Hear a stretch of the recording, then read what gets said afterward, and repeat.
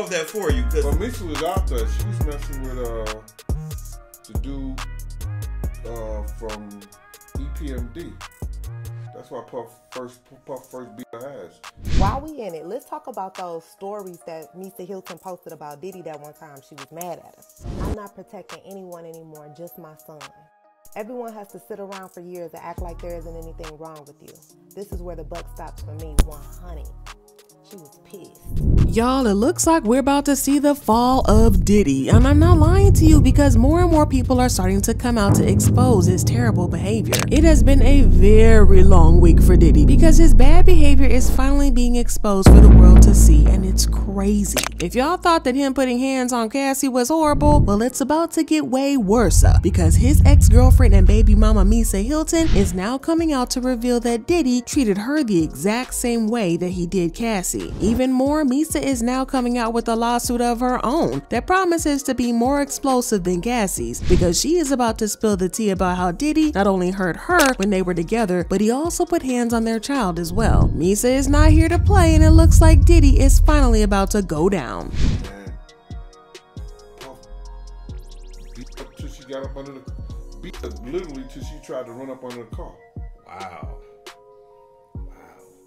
He was reckless with his hands, you know that, man. Now, in case y'all missed the tea, Cassie's recent lawsuit against Diddy was the very first time that Diddy has been exposed on a large scale like this. I mean, sure, there have been talks and rumors about how Diddy is a bad guy who takes out his ops and all that stuff, but that has only been rumors since there has never been a lawsuit or even someone coming out to make the allegations boldly. Well, Cassie changed all of that with her explosive lawsuit that she dropped last week. She became the first person to boldly step out and expose Diddy. And listen, she did Diddy hard with this lawsuit. She went into detail about how badly Diddy used to treat her when they were together. She revealed some horrifying things, like the part where she said that he SA'd Miss Ventura in her own home after she tried to leave him, often punched, kicked, and stumped on Miss Ventura, resulting in bruises, burst lips, black eyes, and bleeding, forced Miss Ventura to engage in intimate acts with male SWs while getting off on it and filming the encounters, demanded that Miss Ventura to carry his firearm in her purse just to make her uncomfortable and demonstrate how dangerous he is, and introduced Miss Ventura to a lifestyle of excessive alcohol and substance abuse, and required her to procure illicit prescriptions to satisfy his own addictions. But that's not all, because she then went in to reveal that he also used to put hands on her a lot and listed all the different occasions, like the time they were on their way home from attending a Jay-Z party. Mr. Combs beat Miss Ventura repeatedly in an Escalade, including by kicking and hitting her. He forced her out of the vehicle on 5th Avenue in New York City. She was eventually able to hail a cab to get into her apartment in Manhattan. There's also the time when Cassie spoke to a music manager in a club without Diddy's permission, and he was furious. The conversation was nothing serious, just a casual conversation in a club. But Diddy got so mad that when they left the club, Mr. Combs beat Miss Ventura, pushing her into a corner of the vehicle and stumping on her face. When the car arrived at Mr. Combs' residence, Miss Ventura attempted to run away, but Mr. Combs followed her and proceeded again to kick her in the face. Miss Ventura was bleeding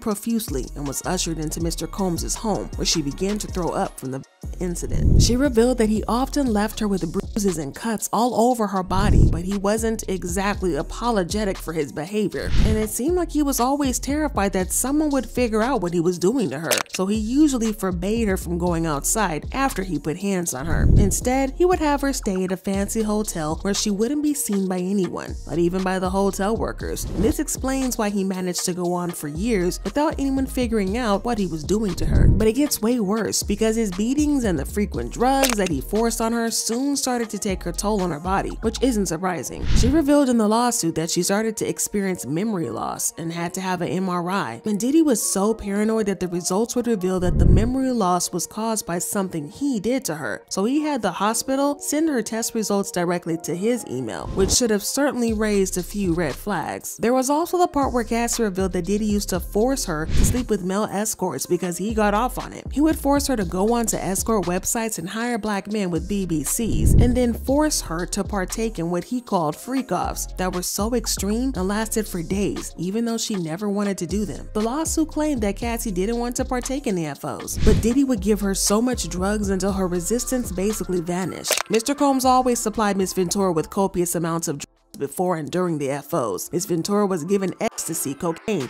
HB, ketamine, marijuana, and alcohol in excessive amounts during FOs, which allowed her to disassociate during these horrific encounters. It became commonplace to get IV fluids in the days after an FO to recover from the excessive substances pushed upon her. There were lots more shocking things that were spilled in the lawsuit, and of course, Diddy and his lawyers denied the allegations. They said he vehemently denies these offensive and outrageous allegations. Ms. Ventura's demand of $30 million under the threat of writing a damaging book about the relationship was unequivocally rejected as blatant blackmail. Despite withdrawing her initial threat, Ms. Ventura has now resorted to filing a lawsuit riddled with baseless and outrageous lies, aiming to tarnish Mr. Combs' reputation and seeking a payday. But he eventually chose to settle in just a day, and that alone made him look guilty as F. He had Cassie sign an ironclad NDA so she could no longer speak on the issue, but we didn't sign an NDA so we can talk about it as much as we like. When it turns out Diddy's other side pieces didn't sign an NDA either, and his ex-girlfriend Misa Hylton is now also speaking up and revealing that Diddy put her through the same things that he put Cassie through. Now, I'm not gonna lie, I'm not really even that surprised that Cassie isn't the only woman that Diddy treated like that, because him being that cruel could only mean that he had done it over and over again. His side piece Gina Hewen even revealed a couple of years ago that Diddy used to put hands on her too. In the beginning, like the first 3.5 years, he was,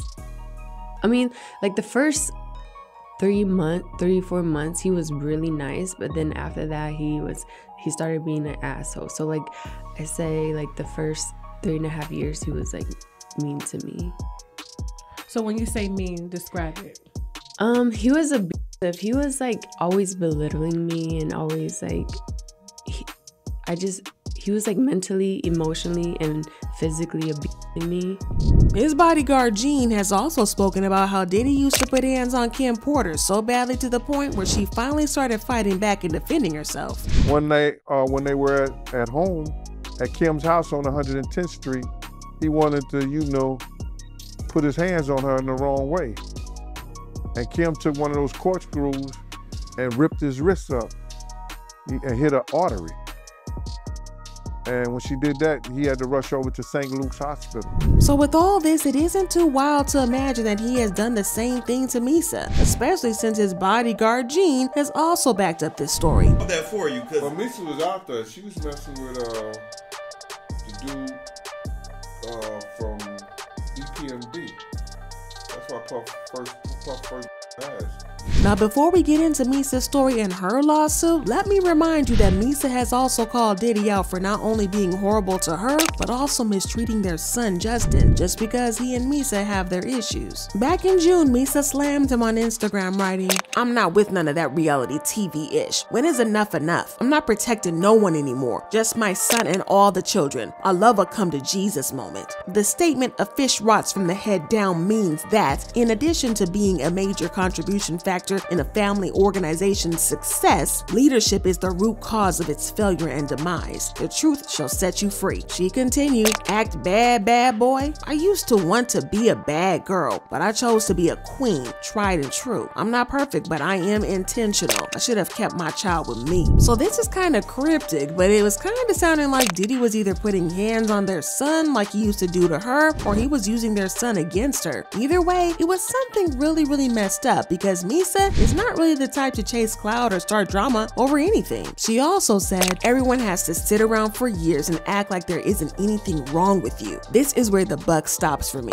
If anything ever happened to my son, God forbid, what is anyone going to say to me when we all know whose fault it would be?" Listen, Misa was big mad, but again, I can't really blame her, especially with the revelations that she is now making. According to an insider, Misa is now speaking out for the first time about how Diddy treated her when they were together. She allegedly claimed that Diddy used to put hands on her and slap her around, even when she was pregnant with their son. The insider claimed that Misa allegedly revealed that Diddy SA'd her repeatedly when they were together. There was no mention of freak-offs, but that's probably something that Diddy started somewhere else down the line. Now, the streets are saying that Diddy is trying to come to a settlement agreement with Misa before she officially files in court, because he knows that his reputation is hanging on by a thread right now. There's no way that he would be able to survive another DV scandal so soon after the Cassie incident. The interesting thing about this is that it looks like several corporations are aware of this up-and-coming lawsuit because they are starting to drop Diddy like a hot potato.